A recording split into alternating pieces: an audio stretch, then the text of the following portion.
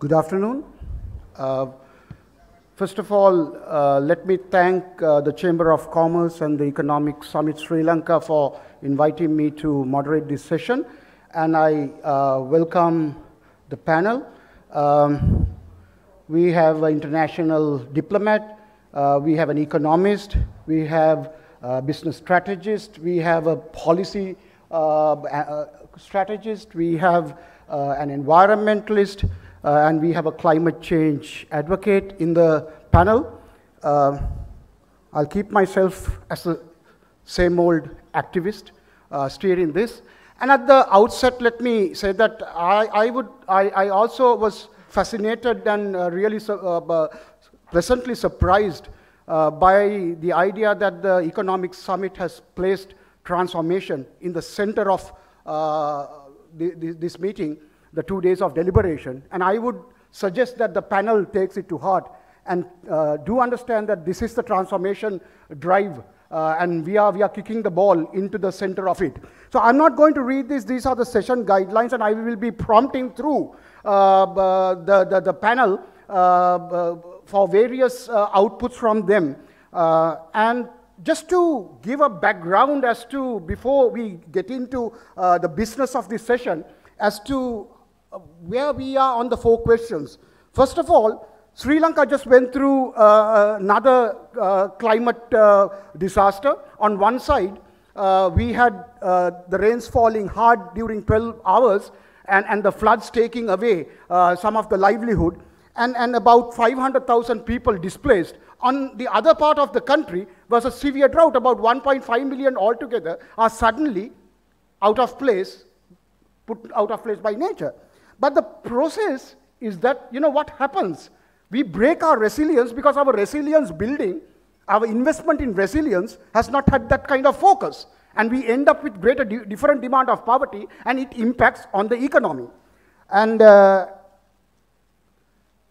not going into the details, but the discoursing of a new economic discussion in this country is pretty far behind.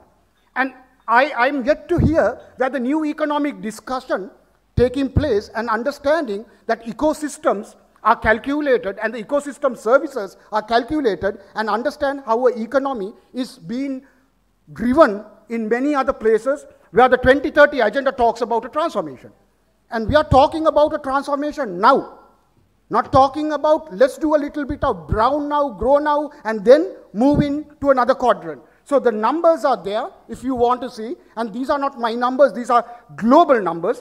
And when we are moving into the billions to trillions as the 2030 discussion in it, I'm just coming from New York after 2 weeks as a chief negotiator for Sri Lanka at the high-level political forum on sustainable development. So these numbers are extremely important. I just want to say, the sustainable development goals which I was asked to drive in this whole session has various different dimensions of from the complexity, the comprehension, and coherence. Countries are jumping into putting into their own little baskets. Companies are doing the same thing. UN agencies are trying to do this. But let me drive one through.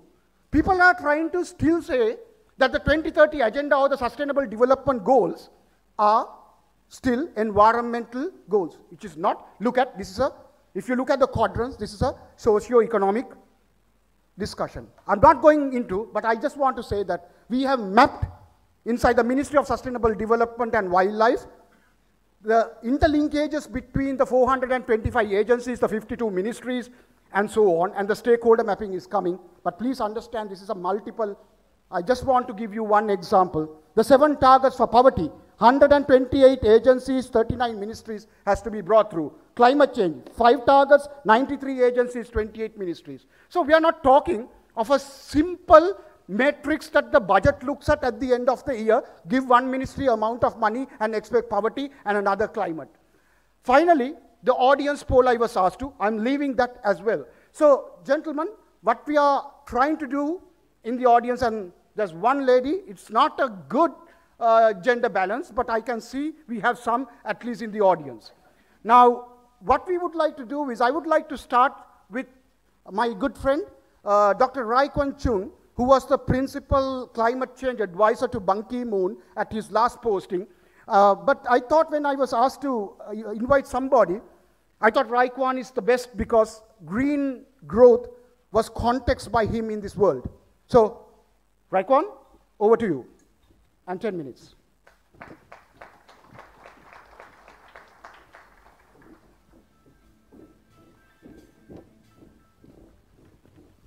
Can you refresh this timer so that I can limit myself to exactly on 10 minutes? Okay, good afternoon. My name is Raikwan Jung. I'm from Korea. And it's my great pleasure to join you today in the very important economic summit here. And since I came from Korea, as you know that we have grown very fast and many countries are talking about it.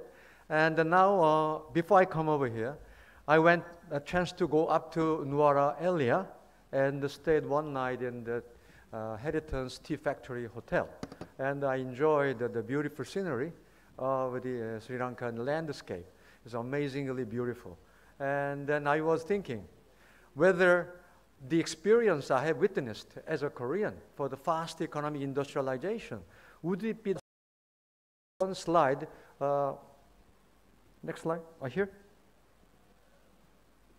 Yeah, this is a Sri Lankan pavilion in the Astana Future Energy Expo, which is going on now. So Sri Lanka has quite a big pavilion and explaining the Sri Lankan policy on future energy. The reason I'm showing this is that because while you're talking about the stimulating economic growth, what will happen to your energy supply and demand in the future? Who will be taking care of it? I know that Sri Lanka is importing quite a lot of energy. So if we have a mega projects, then where the energy will be coming from? Then it will make your energy deficit again deeper, right? So this is another challenge. This is a view of the Astana Future Energy Expo, which I gave.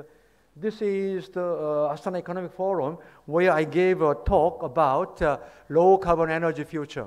And I was very privileged to have the chance to talk to sitting next to the president of Kazakhstan, Nazarbayev. So here are the main messages of myself, that the high carbon brown growth model is failing. This is a kind of, not a good message for you. I'm sorry to have to explain this, or the depressing message. Then why this, I don't have to spend too much time on this. You already know about it. But I want to emphasize one point. The high carbon economy, Korea, for example, is a typical classical success story of high carbon economic development and industrial development. But now we are not only suffering ecological issues or social issues, but also we are suffering economic issues. Maybe you will be surprised. What I mean by economic issues of challenges of high carbon brown growth model. The main crisis and challenge for high carbon brown model is this model is losing economic dynamism.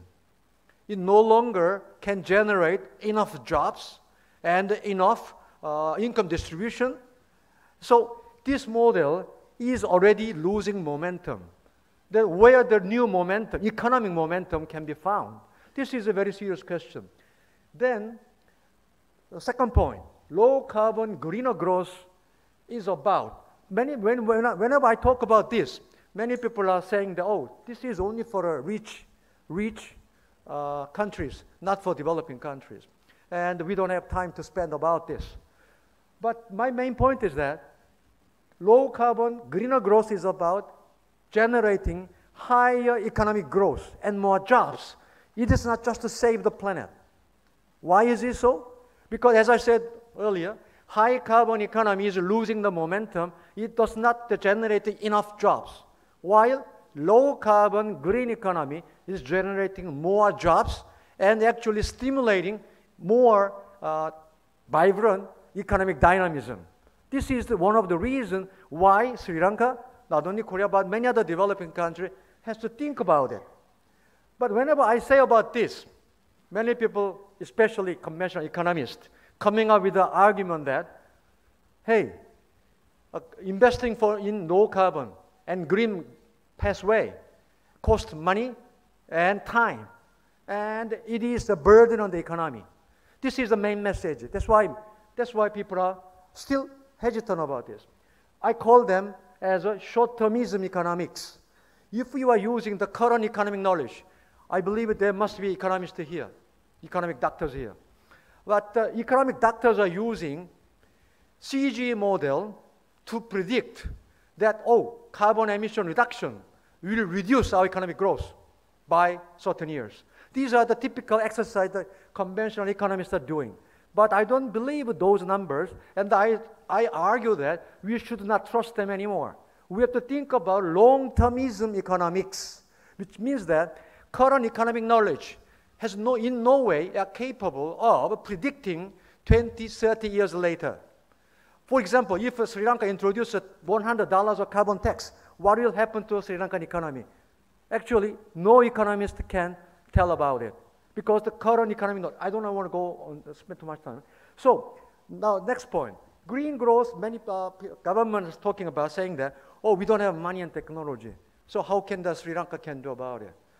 My argument is that green growth is not about money and technology. Money and technologies are everywhere. It's available. In the Wall Street, there are trillions of dollars there. Technologies are everywhere. There are firms eager to sell and deploy wherever they want to go. It's there, available.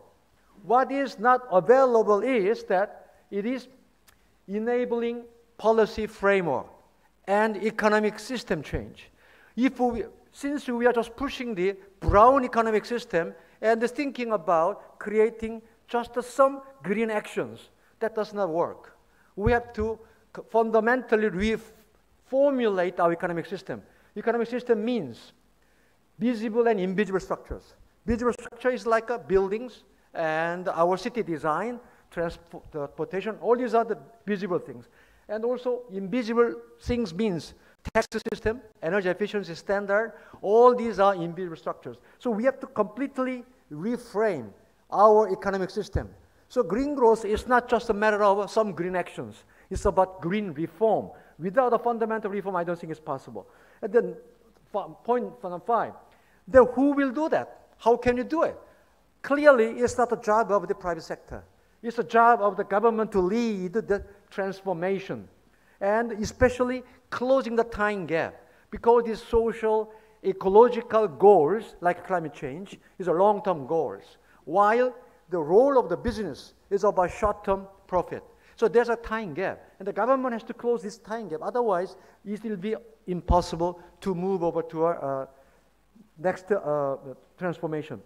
So, but at the same time, in many countries, private sector, in many cases, choose to resist and oppose the transformation. But I think that it might be better for the business to look into the green business opportunity. Transformation actually offers a whole lot of wide-ranging of business opportunity. So it's much better than resisting and sticking to brown model, but cooperating with the government for transition to a new economic model and looking for a new green business opportunity. Then many countries are asking me, what is the secret of success of this? Is there anybody who succeeded on this? Yes, there are some countries, not too many. But if you look at the Northern European countries, these countries are the model for investing for a long term. And now they enjoy highest level of competitiveness, productivity, and as well as happiness level as well. And also in the developing world, I am thinking about Costa Rica as one of the potential candidates for you can think about. Then, to me, one of the most important points is that long-term consistency.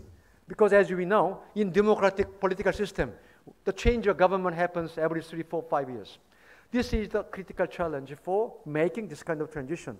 Because the long-term, but the secret of Costa Rica's success is very surprisingly, in spite of very frequent changes of government in Costa Rica, they maintain the same consistent policy of reforestation and the fossil fuel tax, and also improving ecotourism. That policy has maintained for a long time, 20, 30 years. Now Costa Rica is enjoying. So social consensus is key. And lastly, I was thinking about what can be done about Sri Lanka for one interesting area. Many people are talking about ecotourism. in many parts of the world, especially in the developing world. I was thinking about healing tourism might be a good idea for Sri Lanka, because Sri Lanka is rich in spiritual values as well, not only just a natural ecosystem. So if you harmonize, balance with the natural ecosystem, rich natural ecosystem with very rich spiritual values such as Buddhism, and then combine them and making a brand like a healing tourism and offer it to the world with a very high brand and high value added package of tourism. I think it will make sense for the future for the, just like the case of Costa Rica, ecotourism is now main industry in Costa Rica. So I'm just offering one idea for you. Thank you very much. Thank you, Raikwan. One of the big statements that you made is that don't be fooled by the conventional economists. And I'm reading through Ralph Van Toon, is the senior country economist for Sri Lanka and the Maldives, and I assume you are a conventional economist. And the floor is yours for 7 minutes.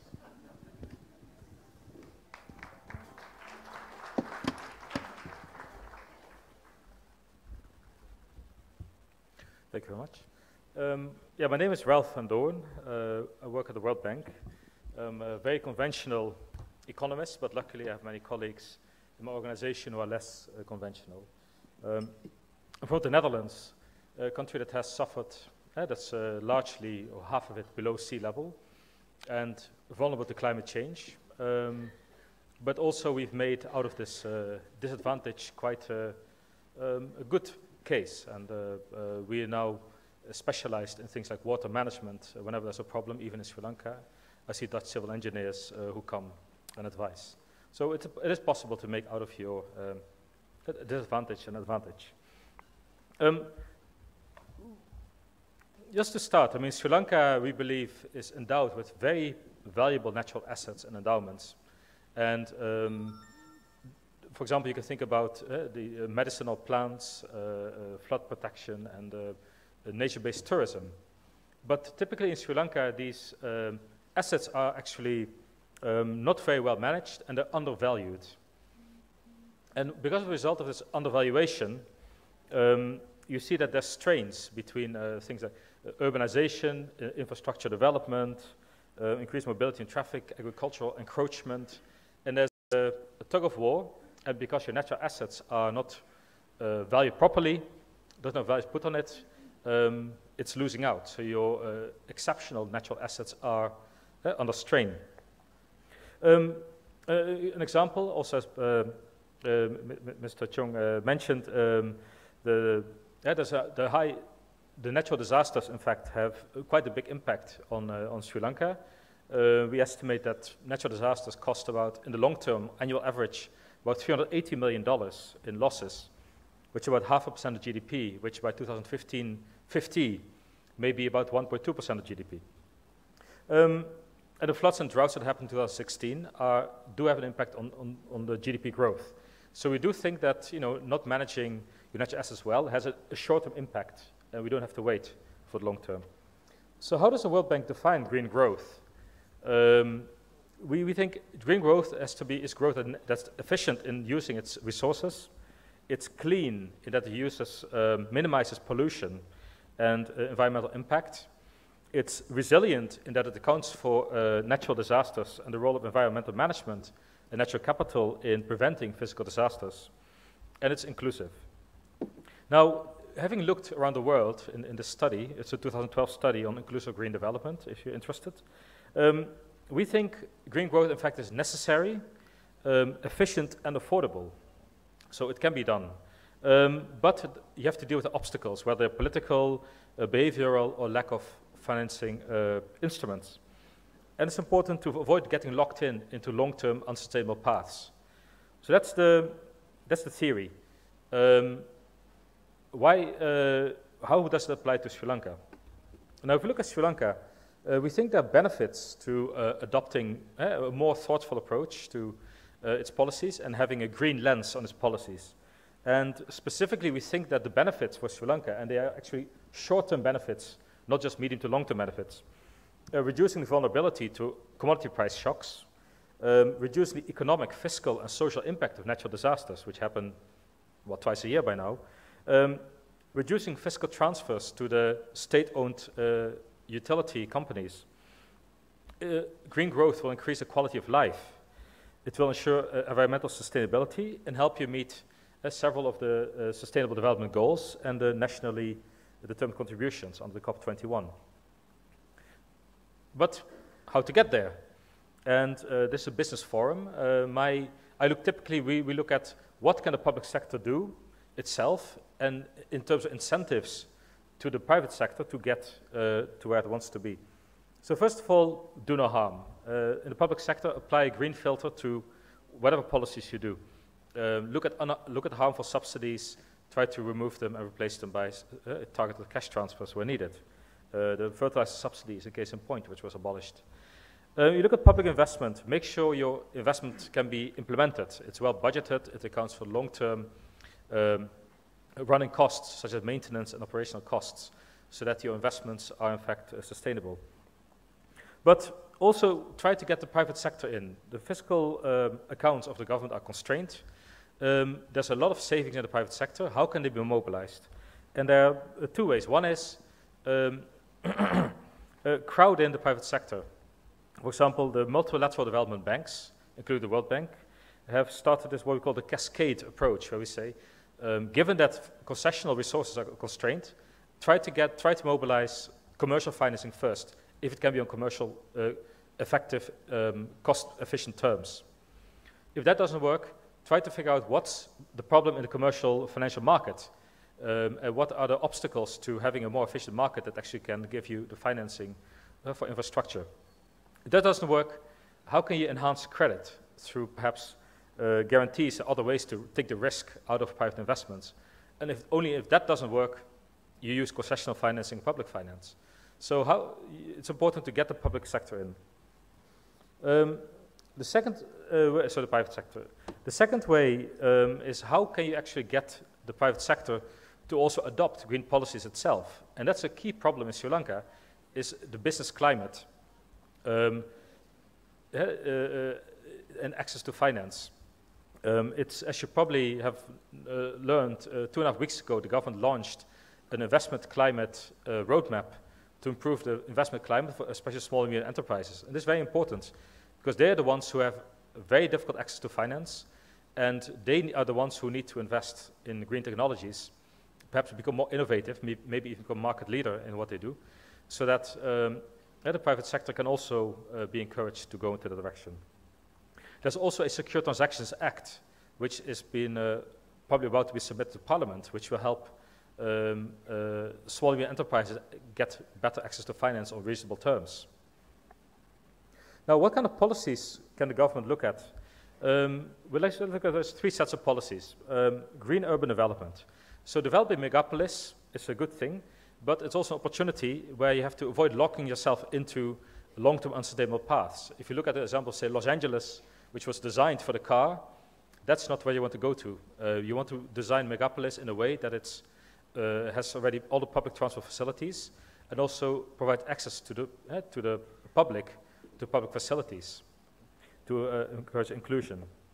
If you look at disaster risk management, how can you mitigate the impact of disasters? There has to be a disaster risk financing strategy, maybe a disaster reserve fund to make sure that the budget has a fast disbursement mechanism in response to natural disasters, and also link social protection to disasters so you can immediately help those who are the poorest. If you look at carbon pricing, and that's the last big policy topic, we take note of a government that has approved the new long-term energy generation strategy, which seems to be moving away from coal into renewables. Now, why did they do so? Well, as far as we understand from the media, it's because they got the pricing right. They looked at negative externalities of coal.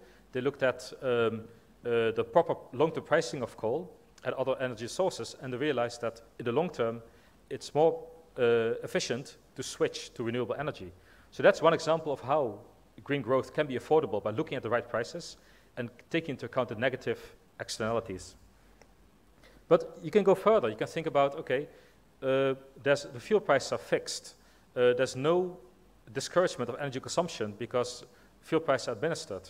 So if you let the market determine the fuel price, what impact would it have? It would reduce energy imports, it would reduce energy consumption, it would reduce fiscal transfers to the state-owned utilities. It would also impact the poor, but from the fiscal savings you have by letting the state-owned utilities make a reasonable margin, you can actually, from the fiscal saving, you can compensate the poor households and the vulnerable households to make sure that they don't get hit by commodity price shocks. You can go one step further. You currently have petrol excise, diesel excise, but these are not aimed at targeting the highest polluting gases. They are mainly revenue earners, as we know. So if you adopt a proper carbon tax that really taxes the highest polluting gases, then you can actually change people's behavior and firms' behavior in adopting less polluting technologies. So in conclusion, from our perspective, we think green growth has many benefits for Sri Lanka. They're necessary, efficient, and affordable, as long as you can overcome the political, behavioral, and financial obstacles. Thank you very much. Thank you, Ralph. Rekwan, we can be comfortable that for a conventional economist, we are in the same room, so please take your seat. And I was just wondering, Sunil Sethi is Managing Director of Fonterra brand Sri Lanka, and I'm just reading through and says he has over 29 years of fast-moving consumer goods experience and brings in broad-based expertise in strategy, operations, and business development. So you've been moving the goods. And the whole discussion is that are we moving the ecological goods? Are we moving the brown goods for the brown economy or the green economy? The next 7 minutes is over to you, Sunil.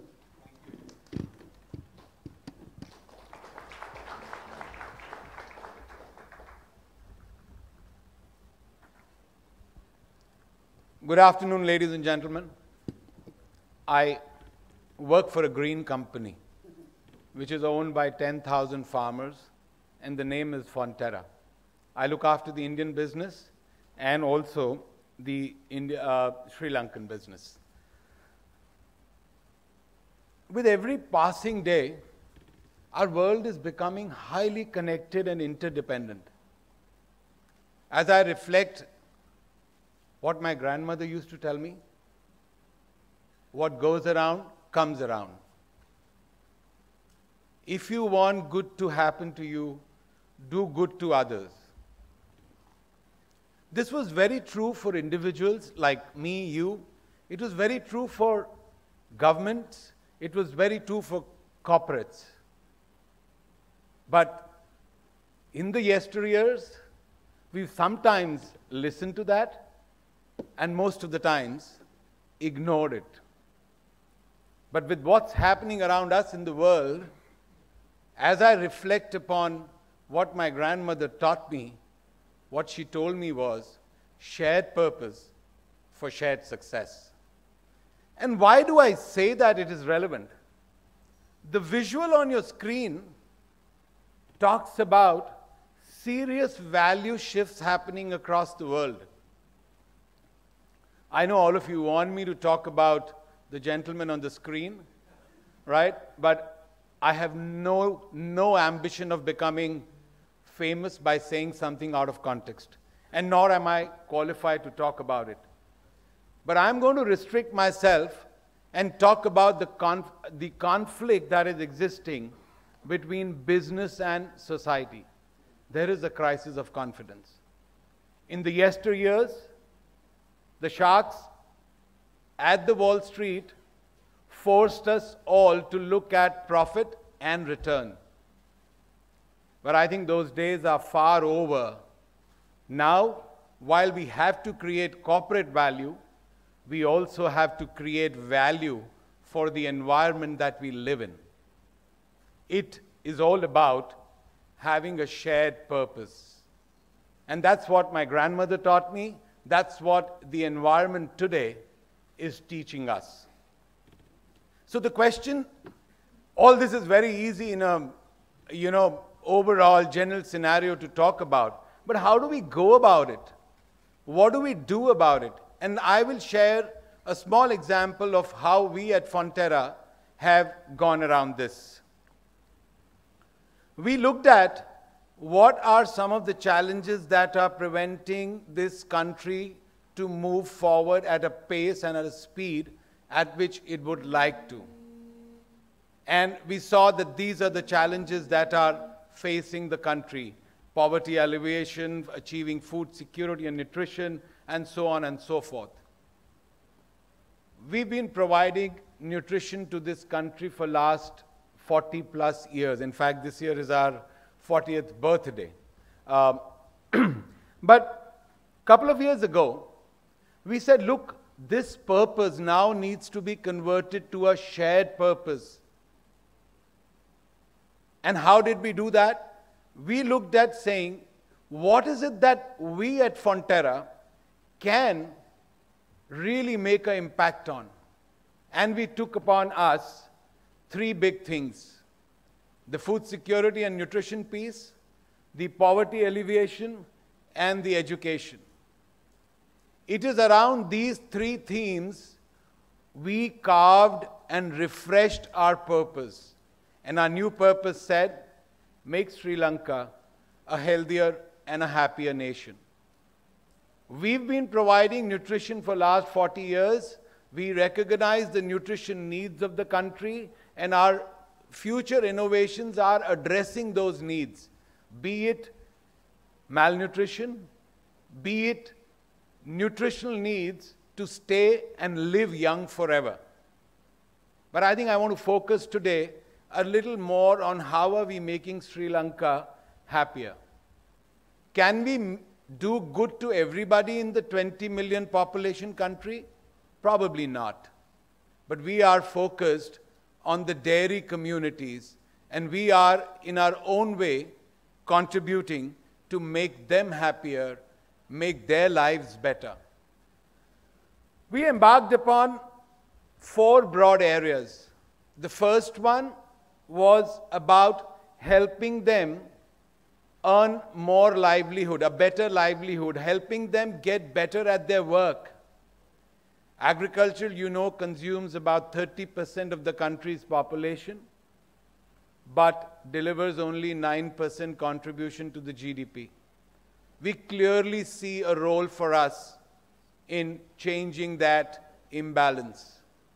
We set up the first ever demonstration and training farm to teach the farmers on how to improve their productivity and do better at what they do. Next, we focused on quality of milk by using the latest technology and setting up milk chilling centers. Third, to promote the local dairy industry, we put in ₹1 billion in growing the liquid and cultured portfolio, the liquid milk and the yogurt, so that whatever milk the local farmers produce gets consumed as an alternate form of dairy nutrition. And finally, we have so far impacted about 50,000 people, 50,000 farmers and their families, by providing water and sanitation in schools and in their localities. We could have never done this alone. And that's when I remember my grandmother again. No corporate, no individual, no government can do it all alone. We had some of the local institutions, some of the NGOs who partnered with us, and you can see all their names on the screens. And we are really thankful to them because they've helped us take our shared purpose forward. What have we achieved so far? We made a small start. All nutrition standards say that Sri Lankans need 2 liters of milk every day. We've moved the needle from 1/4 of a glass to half a glass. We are training the farmers, and the farmers who went through the training have had 40% productivity increase, which means better livelihood for them. Going forward, we want to move to getting 2 glasses of milk every day to every Sri Lankan. We want to expand our dairy education across the country to help farmers earn more, improve their livelihood, and give more quality milk to the country.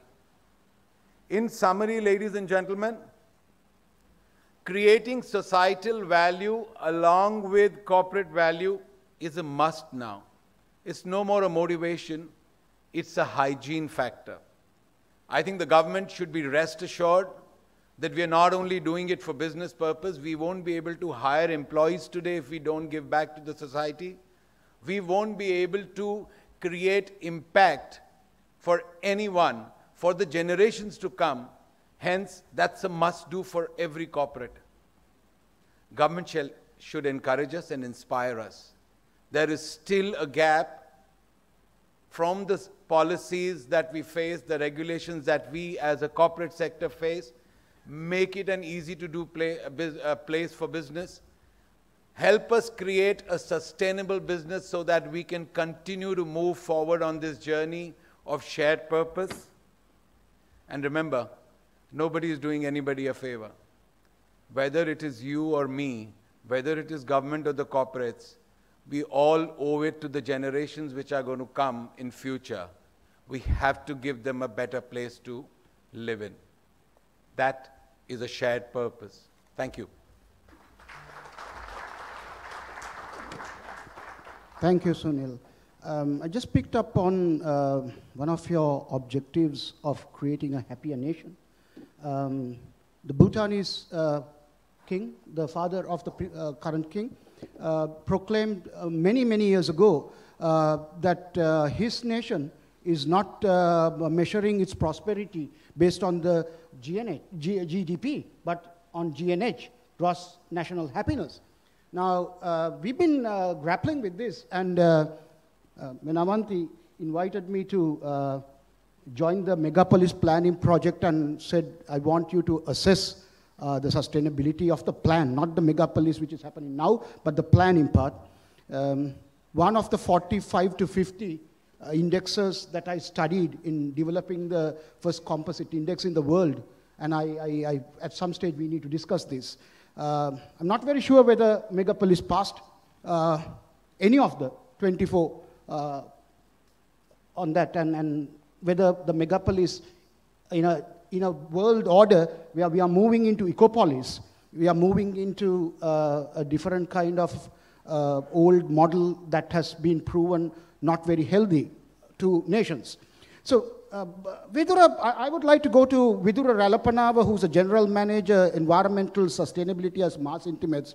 Excuse me for saying this, but in Taiwan, I had a friend, a businessman, who called himself Green Robin Hood. And every time you and I sit in the same panel, reminds me of him, and I think we have our own Green Robin Hood in Sri Lanka. Vedura, I just want to drive to the same questions I asked Sunil in getting to this. Is the business sector geared towards implementing the SDGs, or I saw a basket from the basket that you have selected some, but the SDGs are very interlinked and it's a systems based. It's very hard to remove one and pick another. And Vidura, where do you come into this? Is the private sector a partner in this process where SDG 17 is all about making the 2030 agenda for transformation happen? Okay, so let me come at it from a slightly different angle. I have a background in climate science. The question I have is, what model of development can work with the current projections of both climate change impacts and environmental stresses? From my understanding, the answer is that there is no model of development if we continue the current path globally that will get a country like Sri Lanka into any semblance of what we might call development. I'll contextualize it by saying, we started the sessions by talking about floods that happened this year, and then there was floods that happened last year. If you seriously look at the way Sri Lankan climate works and how climate change is going to impact us, we are looking at a world where a massive natural disaster or two is going to be common every year. Okay, if that's the projection, we need to ask, what does development, is development possible? Let's ask that question first. Is development possible? And the answer is quite likely no. How does that relate back to business? If this kind of a natural stressors are going to impact the ecology of the country, how resilient is our supply chains? How resilient are our employees? How resilient are our customers, both local and global? So we are getting into a quite uncharted territory now. We've had disruptions in the world before, but what we are experiencing now globally through climate change is a very, very high variability, high risk of really significant disruptive climate-related impacts coming and challenging us into the business. Now, why are SDGs important within that context? It's very straightforward. One of the things SDGs do is actually ask you to think about 2030. Because if you look at our corporate sector sustainability strategies, there's very few of them who's actually visualizing what the world will look like in 2030 if we extrapolate current ecological challenges, current societal challenges, and current economic challenges. Okay, so let me give you a good example.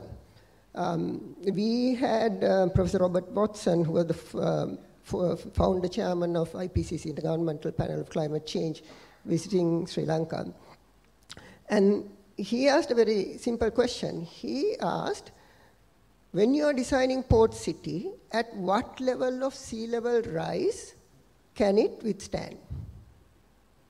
And I have a secondary question. Once that is built, with sea level rise is going on, what are the coastal tourism locations in the western side of the country which will have a viable beach to sustain tourism? Okay? The reason why SDGs are important is that if you start visualizing within your organization, leave the SDGs aside. You don't need to touch them. They're complicated.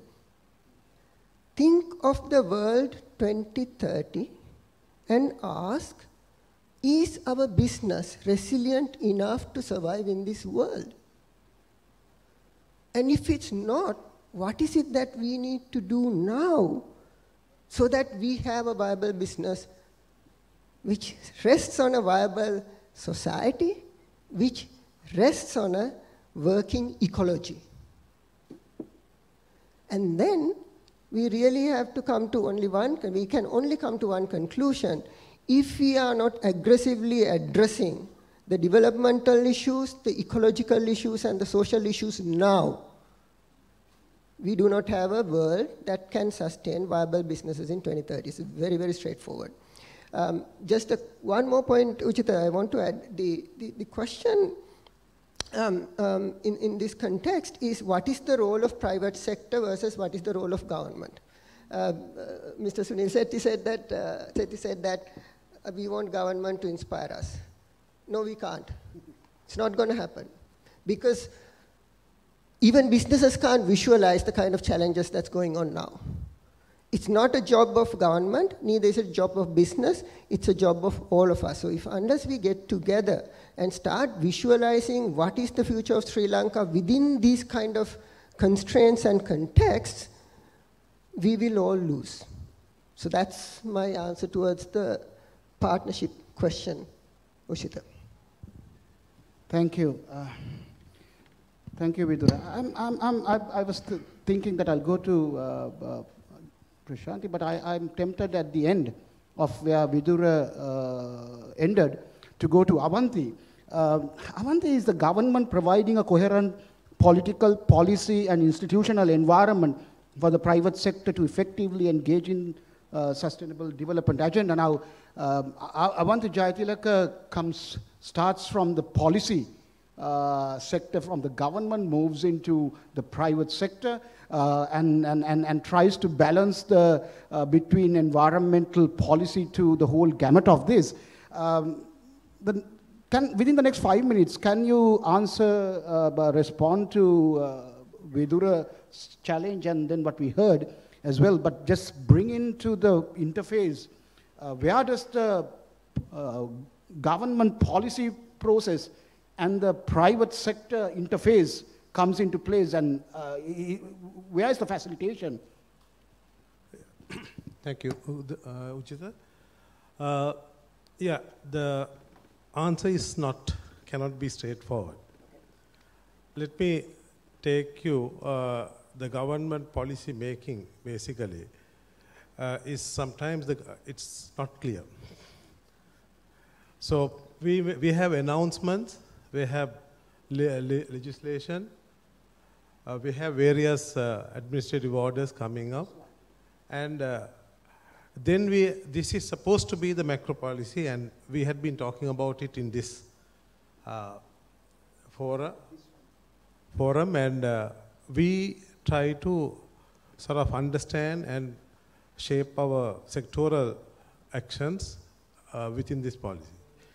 But doing so, I have seen the sectoral ministries, sectoral agencies bring their mandate or their short-term agenda to the forefront.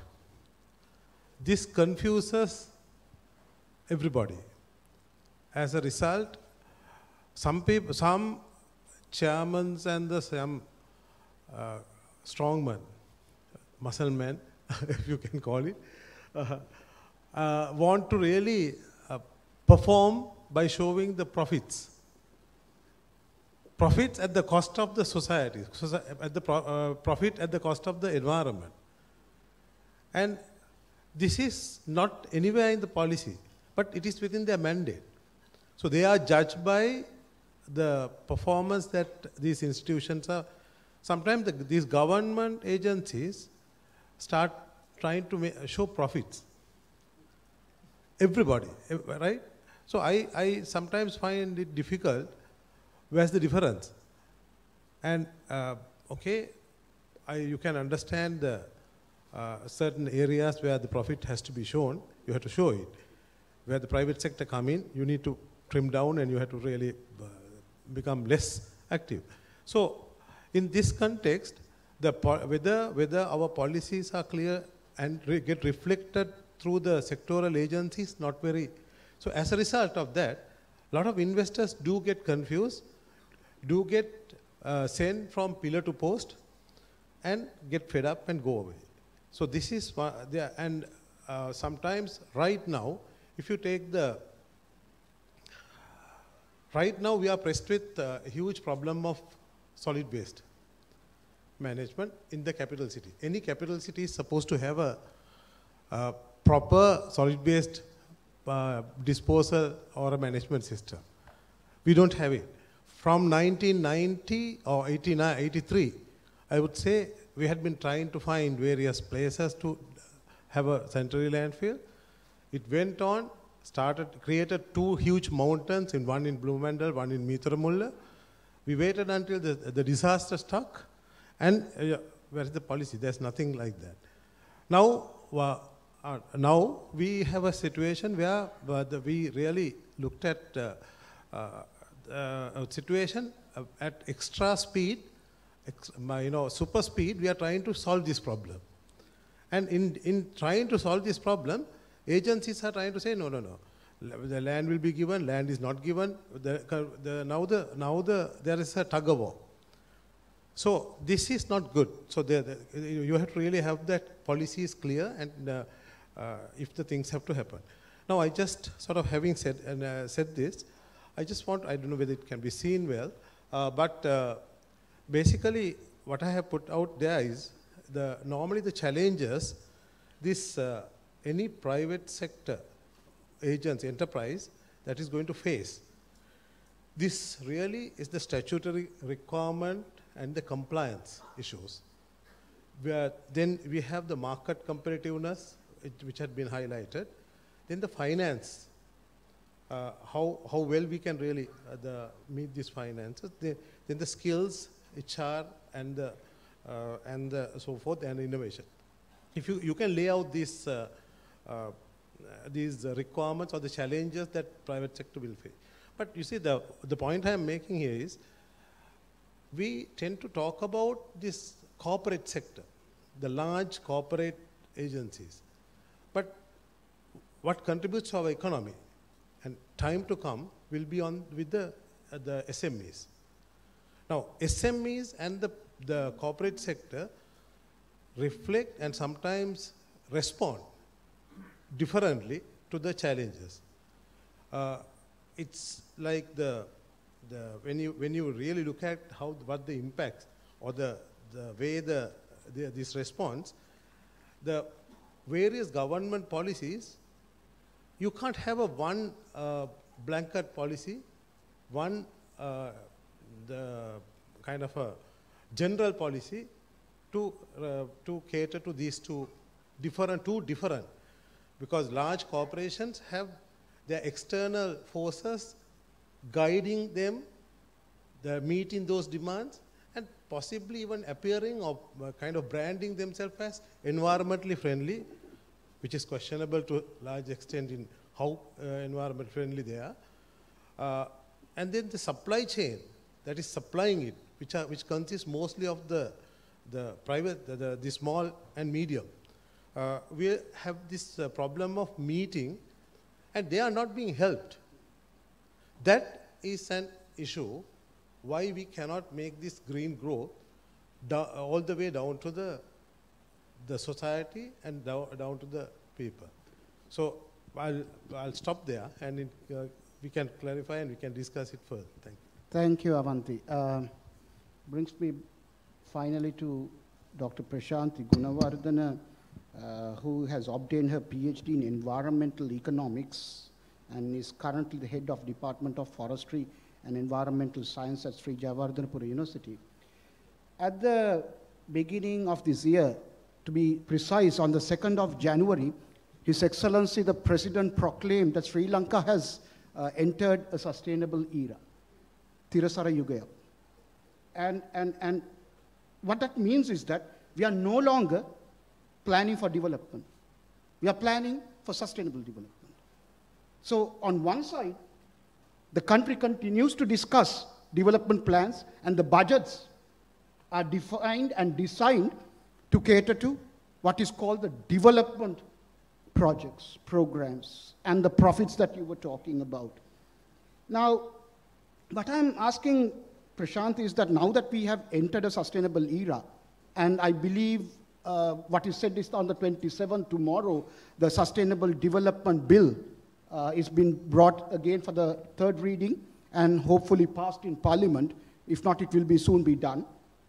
Can Sri Lanka afford to continue propagating a high carbon, high growth economic model in this, what we keep on calling a short term economic growth for prosperity?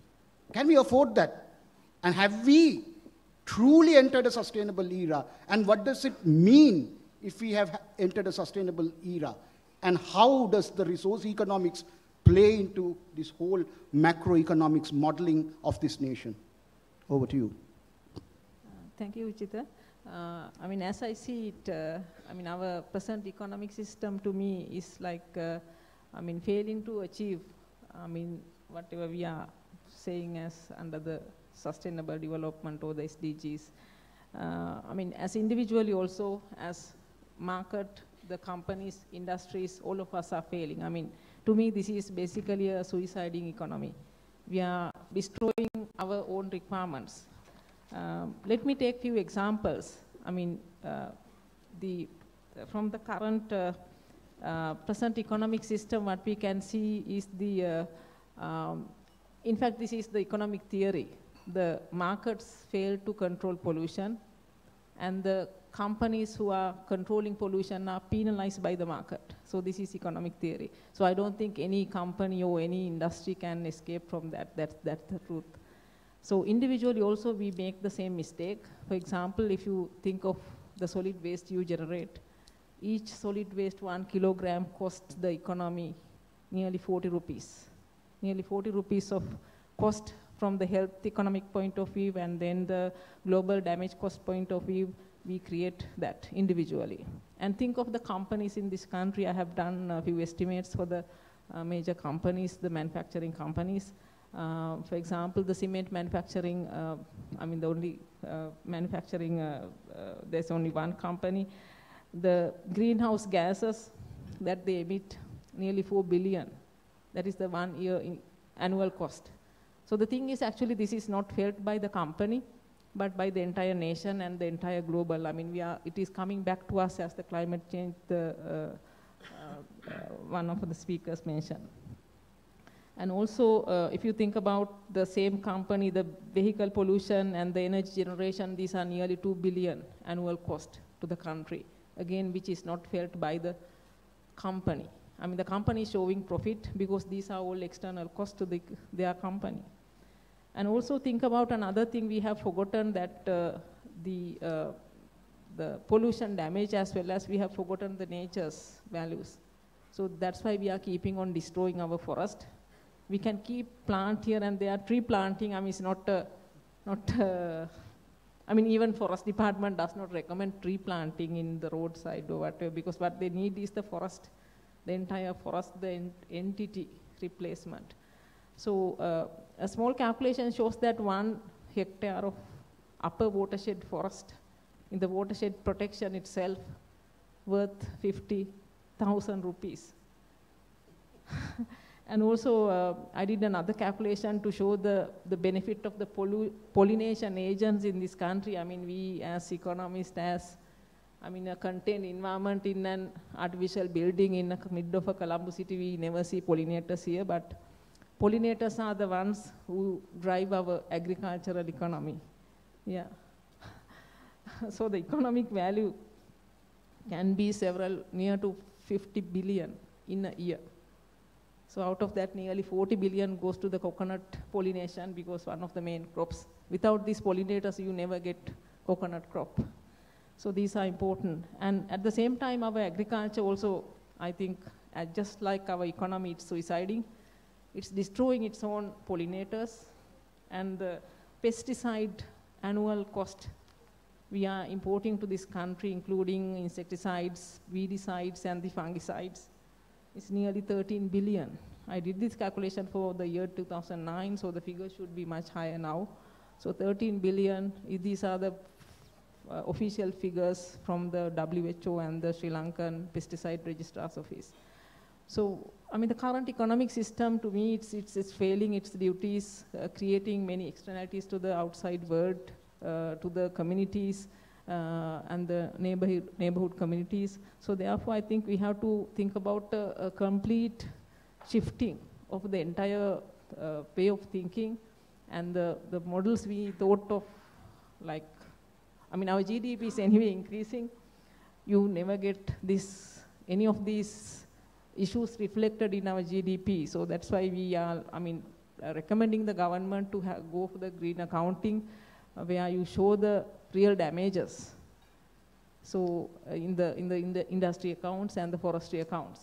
So therefore, I think we will be able to get a clear picture where we are going, because we think we are in a wrong path and it's not shown by our statistics. So this is really unfortunate.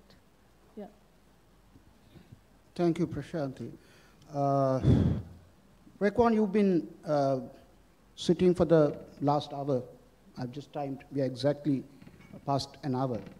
And hearing 3 Sri Lankans looking at what a sustainable era means and how do we transform ourselves by 2030.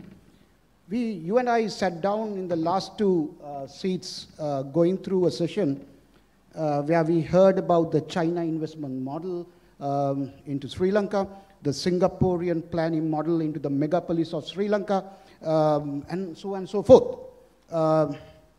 Now, you have been driving the the whole concept of green growth. You and I have had powwows at the UN many years ago on the concept of green growth. And I have had powwows with Akim Steiner on the green economy model. But essentially, we are pitching somewhere close. Now, while driving, Korea has been in the forefront of driving the green growth model with OECD and SCAP. Tell me, what is the experience of Korea in driving green growth? And do you think Sri Lanka is anywhere closer to what you're hearing and seeing and in your research towards moving into a green growth, greener economy and towards prosperity and a transformation? Thank you, Uchida. Very difficult question to answer. Actually, I was running through my PowerPoint so quickly, and actually I have too much to talk, actually, to explain.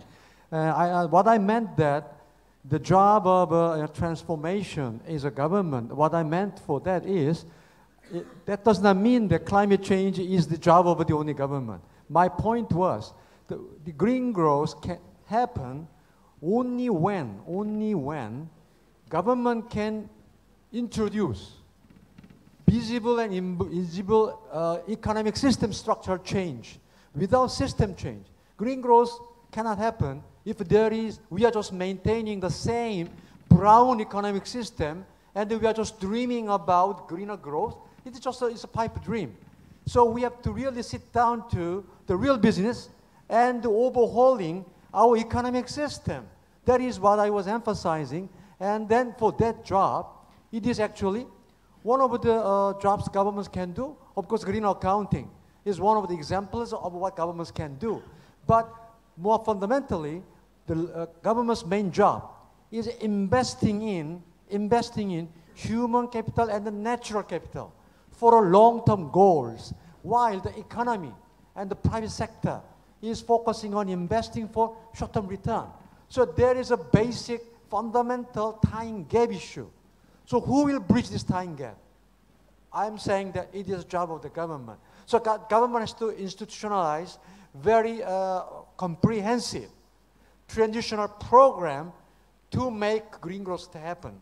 And also I'd like to emphasize that the meaning of green growth means green can drive economic growth, which is greener and more sustainable. That is the meaning of green growth.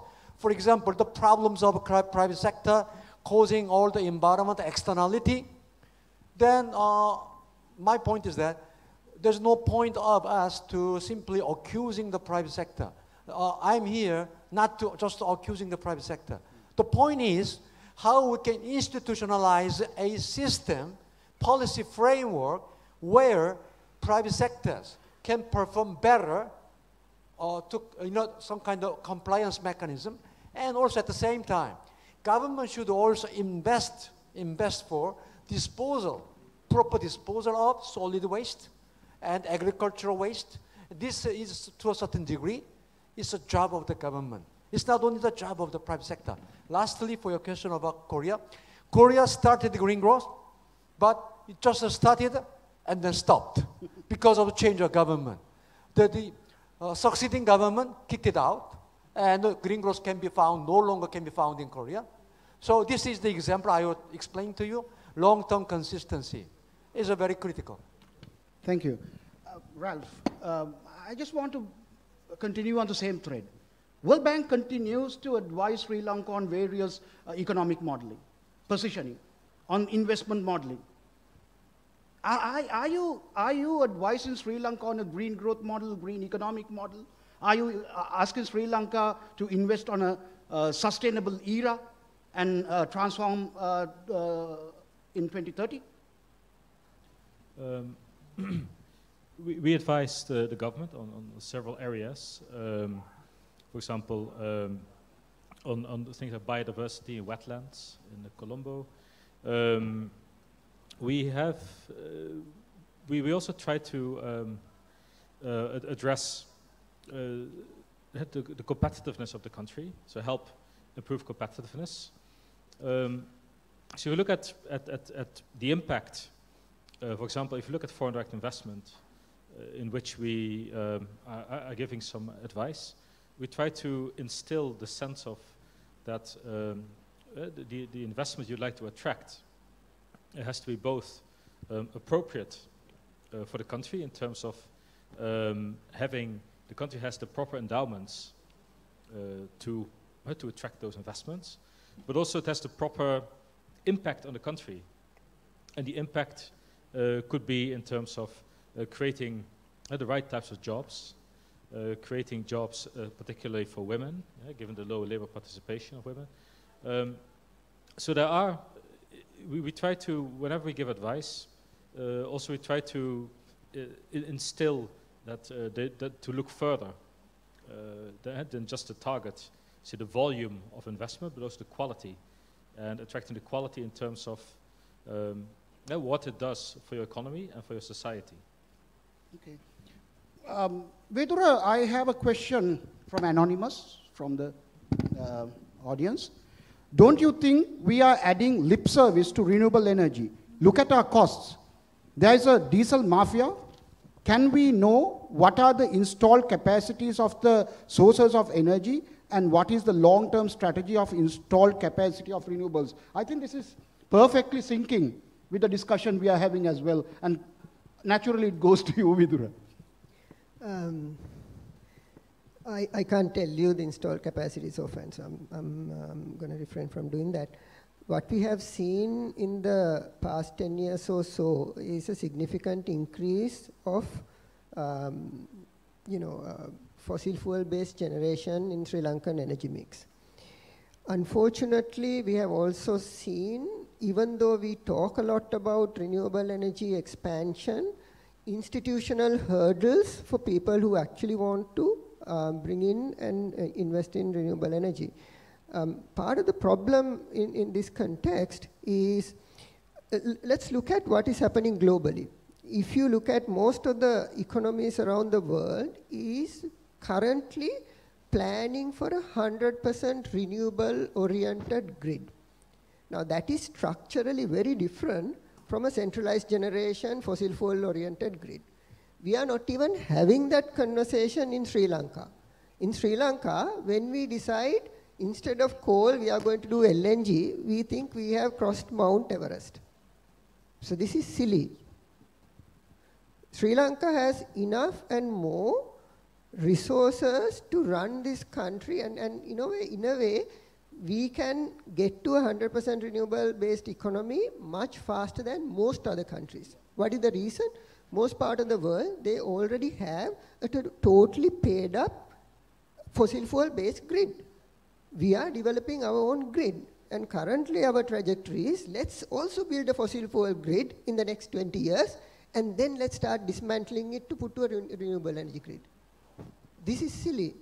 So we haven't had clear institutional pathway, although at policy level, we talk about renewable energy being grid. The only positive thing I can say is that in the current, last week, Public Utilities Commission gave direction to the CEB, and they said at the next generation plan, they should build a scenario which is 60% renewables. I think that is far too less. We actually have more capacity to, more capability to do that. And these are the kind of things that we are, as a country, we are lacking, because we really don't have the level of imagination to break free from the colonial model that's imposed on us, right? We are trying to follow Europe or US as they are now in 2030. We are trying to get there by 2030, as opposed to asking, even if you want to follow them, as opposed to asking, what is the energy grid in Germany going to look like in 2030? And asking, can we get there faster? Why not? So, I mean. Thank you. I'm being amused here. I'm getting some fantastic questions. And Sunil, many of them are targeting you. Now, what sustainability policies are embedded by companies beyond selective CSR into their business operations. Is selling 2 glasses of milk more important than developing sustainable local supply chains and addressing polluting one-time use packaging? Hold on, one more. And it says, Sunil, if you are green, should you not be giving fresh milk to this nation and not powdered milk? This walk the talk session? Whosoever asked this question, thank you very much. Let me just start by saying that, look, it is not only social, economic, or ecological sustainability. All 3 are important. And it's about choices amongst the private sector companies in terms of where you think you can maximize your impact and do it in a focused manner versus doing a little everywhere. We do work on water, we do work on energy, and that I did not mention, but that's always on, along with the other work that we do. Your second question about why not liquid milk. Sri Lankans as a generation have grown up with milk powder. There is a total production of 330 million liters of milk in the country annually. These are government statistics, I'm not creating them.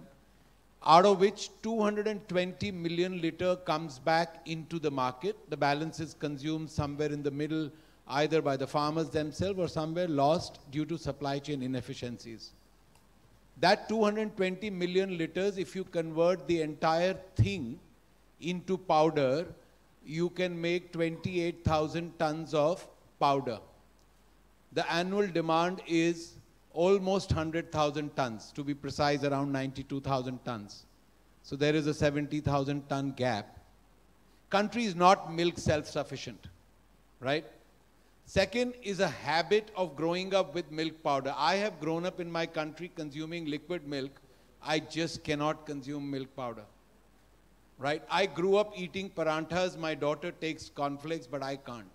So I think it takes a couple of generations to change food habits. Are we doing enough to help in that? Absolutely.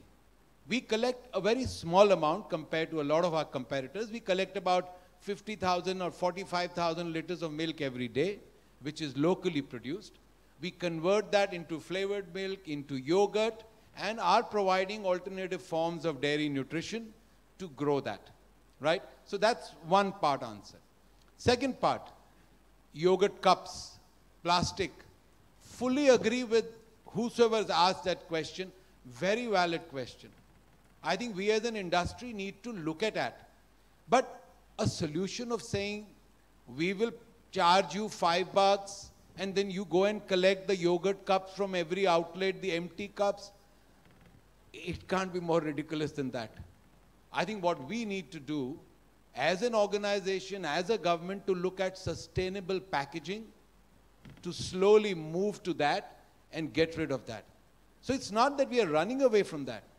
It's just that what we get worried is that knee-jerk reactions and knee-jerk solutions suggested to something which we know is not going to work in the long term. So, ecological, social, economical, all 3 are important. Whatever we choose to do has an impact on the others. Liquid milk, absolutely. I will urge you all to take in liquid milk. I will save all the taxes, etc. that I pay. Right? We are working on growing that milk, and I spoke to you about that. And plastic, packaging, work is on to get it sorted. And that has to be an industry effort. Thank you, Sunil. Now, seriously, thank you. Because we intend to move away from powder. I don't want to get into this debate. But let's get into the macroeconomics and stuff. You know, there's a question. There are many environmental plans, but they are not sufficiently reflected in economic plans in Sri Lanka. I'll give you another background to this. A UNDP, UN, led by UNDP team, mapping, it's called MAPS mission, was in Sri Lanka a month ago or so. And their mission was to help assist plan the 2030 strategies implementing the SDGs. And Sri Lanka did not have a national strategic plan. So they were given one document called the Public Investment Program. The Public Investment Program, once you calculate it, has 1.1% or so on environmental protection, and social protection has about the same. So not even 2.5% out of the entire investment plan. Now, how do you expect a planning process for transformation to happen there? So again, tell me, please also don't isolate Sri Lanka. The UN system has 500 plus multilateral environmental agreements signed by our same leaders. And it is fragmented all over the place. So what's the problem here? Do we need more environmental plans, not reflected in the economic plans? Yes, I think, Ujita, you are touching on something fundamental in the planning process. And we are quite good at being driven by external forces, whether we like it or not. How did we start this environmental planning? From the World Summit, we have been driven by that. Even sustainable agenda, it is somewhat, there's nothing wrong in this. There's nothing wrong, but we are trying to sort of make it Sri Lankanized, right? And failing miserably in doing so. So this is what where the problem starts. I think when it comes to plans, biodiversity action plan, environmental action plan, climate change has several indices, and now that is the latest, and there's keep on coming out. And none of these things are actually reflected in the economic plan. Now let us look at these sessions here. Where do we discuss about the sustainability? At the end of the session, when everybody is probably thinking of going home, 6th session or the 7th session. Why can't this be on the first session or second session so that it can set the pace? So that we have the framework of sustainability within which we discuss everything else. So still we tend to do this sustainability issue by the way. By the way, it is necessary. And this is a lot of companies reflect it in the CSR strategy. So it is not getting into the mainstream unless it become a regulatory, unless it become part of the planning process, whether we like it or not. Still, with all the faults and the drawbacks, EIA is the only process that still allow some environmental aspects to get into the project. And we have, with all the drawbacks, still managed to bring in some sense, environmental sense into the projects. But it's not sufficient. It's totally inadequate. It needs to be revived. It needs to be get up to date, and many changes need to happen in this regard. So I think to answer your question, we are very good in planning because it's coming as a package to plan and produce. But after that, we go with the business of doing things as usual. Take the central bank report. You know, at the end of each sector, you have a few lines about the sustainability issue. At least it is there now, right? But it need to be a lot more upfront, upstream, and then I think private sector will fall in line, and with this change of mindset. Thank you. Thank you, Avanti. We are in the last 10 to 12 minutes of this. Sorry, I very clearly said that we start 5 minutes late. We borrow 5 minutes from the coffee break. Sorry, that's okay. That's what the agreement was, and we will stick to the extra 5 minutes taken away from us. Sorry, I mean, that is how it goes. Lunch and coffee breaks are not the most important things. The dialogue, the discoursing of this is the most important thing. So 5 minutes we can bear extra. And Vidura, we need to drive this back to this forum. It's an economic forum. If you look at the landscape of this participation, comes probably a lot from the private sector.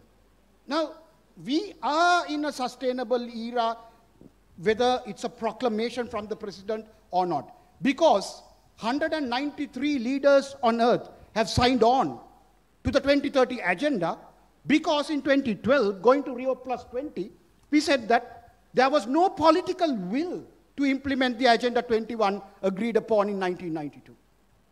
Now, what is the role, or how does business become a partner? What is the partnership? What are the mechanisms of a partnership in this transformation from the private sector? I think I'm going to speak about Sri Lanka because this is very contextual, because the role the business sector plays, and if we know where we want to go, we need to look at it and say what is not happening. So the issue that I see is that the government lacks capacity to think coherently and holistically on this. When I think, now, I would love to say this is where business has to support the government, but unfortunate situation is that I don't think the businesses are also capable of coherently and holistically thinking about it. For us, in general business sector in Sri Lanka, sustainability is a nice to have that you put in your report. It's for reporting. It makes your people feel good. It's not about critical business decision making, and that's a problem. We speak about economy, and we always privilege economic sense making over the ecological sense making. Now, this is fundamentally wrong. The second issue that we have is, the ecology is collapsing. Let's be very, very clear about this. Globally, the ecology is collapsing, and if it collapses, there is no economy for anybody to build businesses around. I think businesses have a critical role in actually thinking about this, because it's our long-term sustainability as well, and bringing this conversation up into the open, right?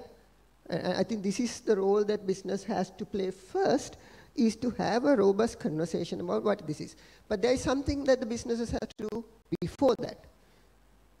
We have to unlock our sustainability teams in the nice little cages that they've been put in.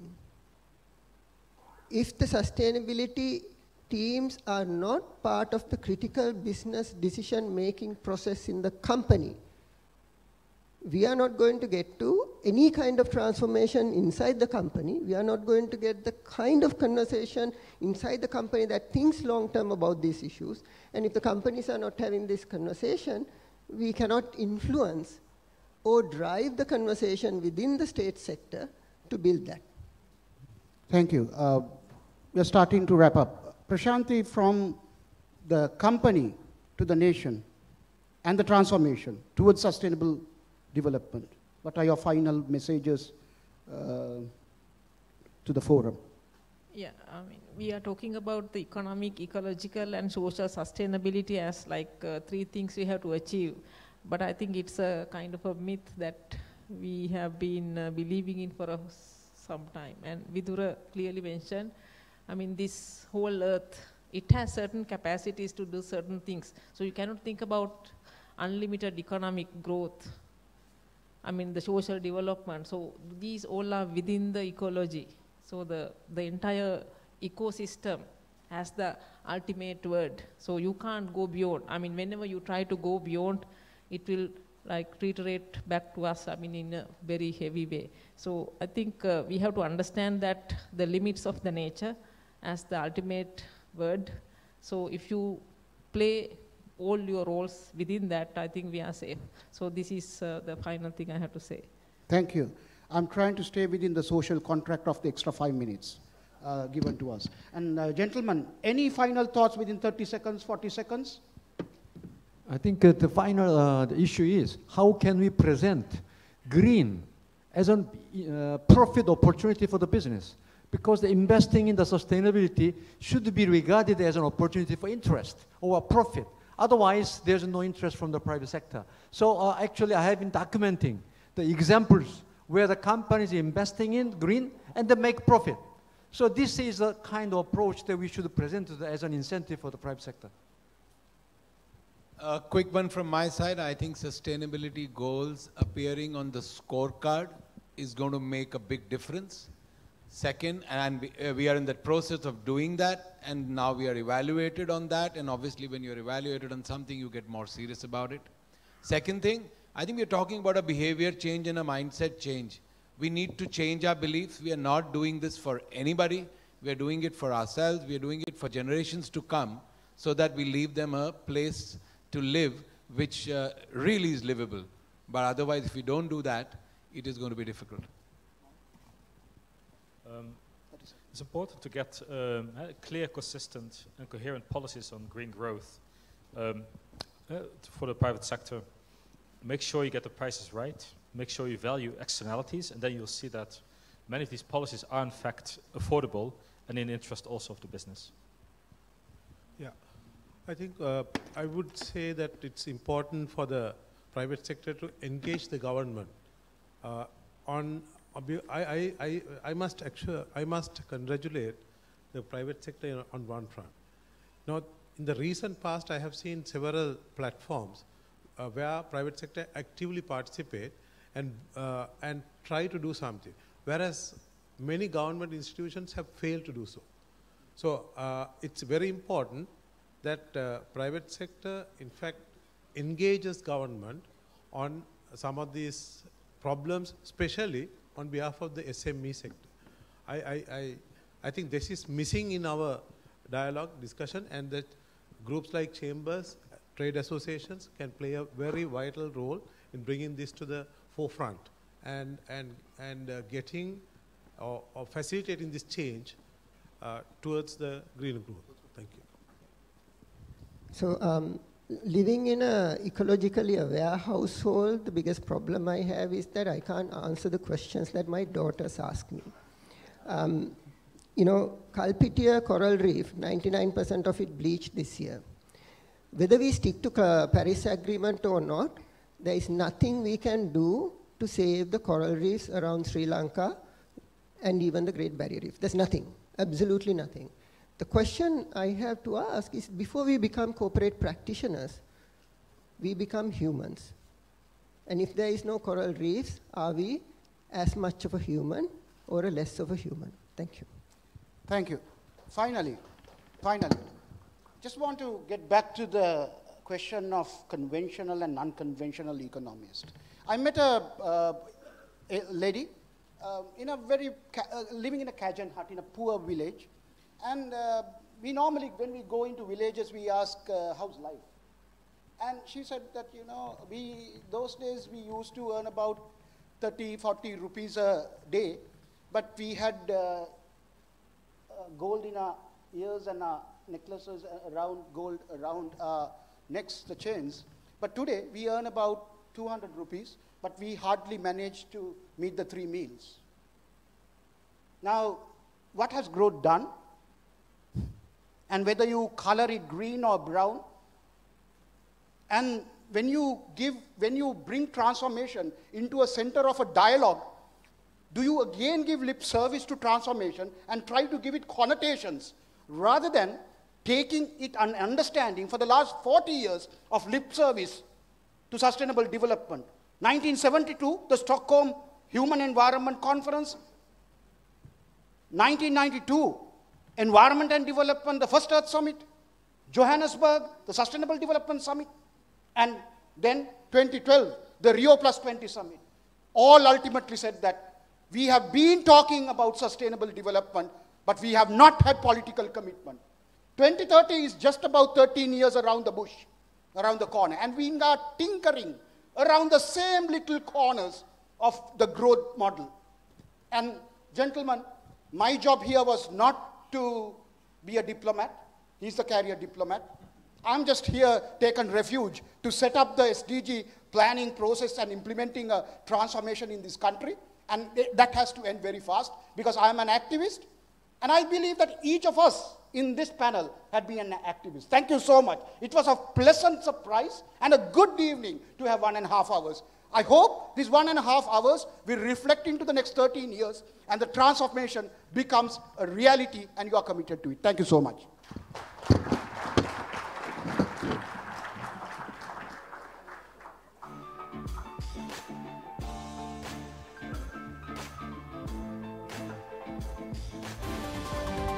Ladies and gentlemen, kindly remain in your seats as we will be continuing with the 7th and 8th sessions of the Sri Lanka Economic Summit.